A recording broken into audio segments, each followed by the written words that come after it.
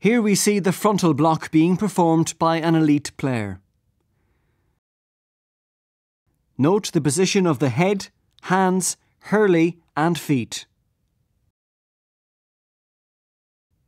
Now let's look at each of the key teaching points for the frontal block. Adopt the ready position. The player should be positioned a hurley plus an arm's length in front of the striking player.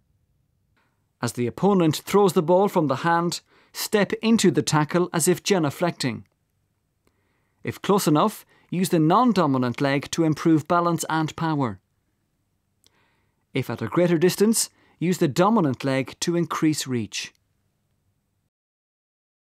Reach forward, holding the hurley up with both hands, sliding the non-dominant hand back towards the dominant hand. Both thumbs should be facing towards the boss of the hurley. The boss of the hurley should extend above the head.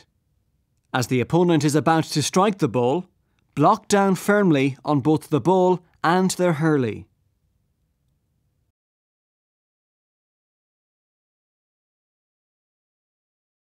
When the striking player is at a distance or moving away from the blocker, the block can be performed using a one-handed grip. Step forward with the dominant leg to maximise reach.